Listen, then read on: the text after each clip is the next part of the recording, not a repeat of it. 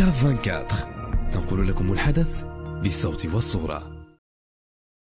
My name is Ziyad. I live in Tiznita city in Morocco. I study in a primary school which is called Maroc.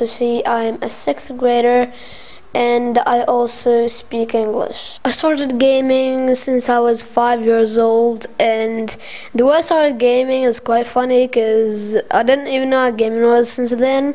My brother really helped me in a very funny way. Anyway, I still learned gaming. Gaming is not a bad thing or a hard thing to be like, it's just fun and stuff. So if you want to do gaming stuff, just do it. And the way I do programming or developing games is by copying from other games, like copy like a very small thing from the other games, so it's not very legit and stuff.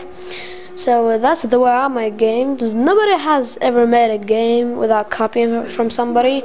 And in Morocco here, gaming or making games or gaming in general is like a really rare thing because Moroccans don't really care about that, and that's it.